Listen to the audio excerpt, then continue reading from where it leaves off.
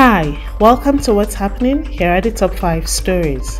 At number 1, President Bola Tinubu on Monday announced a disaster relief fund in Maiduguri, Borno State, to assist people impacted by floods and other disasters. He said the relief fund is already expedient as the climate becomes more unpredictable and many places in the country are vulnerable to these vagaries. Tinubu announced this at the Borno Government House when he visited the state to sympathize with the government and people over the recent flooding from Alau Dam.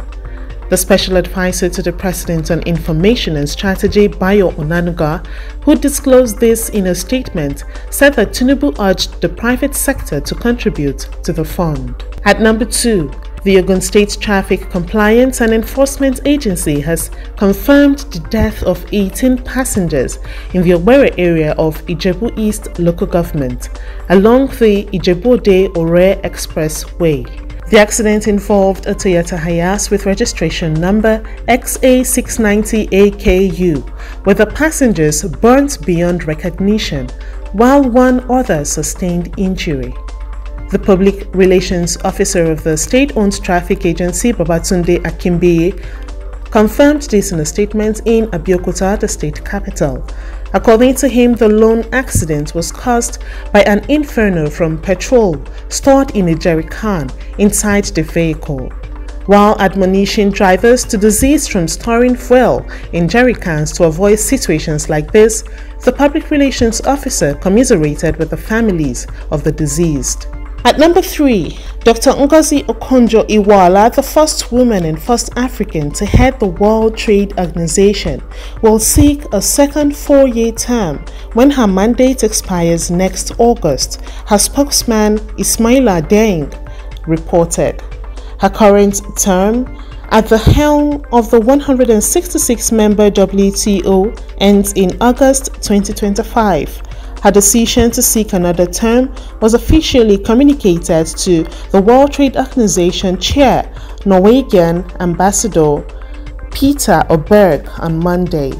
The WTO's African group formally requested that she make herself available for a second term and proposed that the process to renominate her should begin as soon as possible. At number 4, officials in Texas on Monday designated a Venezuelan gang called the Tren de Aragua as a foreign terrorist group and endorsed Donald Trump's claim that many migrants crossing into the United States were released from prisons in Latin America. The Tren de Aragua is an international criminal organization that operates in several Latin American countries and engages in extortion, homicide, drug trafficking, and smuggling of people. Following the political and economic crisis in Venezuela, many people from that country are allowed to enter the United States and apply for asylum. But Texas top border official Mike Banks argued that Venezuela has released prisoners with one condition: you leave Venezuela and don't come back. At number 5, Saudi international striker Fahad Al-Muwallad has been placed in intensive care after plummeting off the balcony of his residence in Dubai, Emirati authorities said Sunday. The 30-year-old, who played in the 2018 World Cup but was withdrawn from the 2022 squad due to a doping ban, fell from his second-story flat while on holiday in the Emirati, according to Dubai government media office.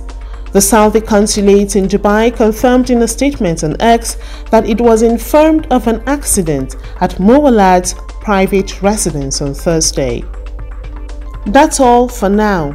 See you next time on What's Happening.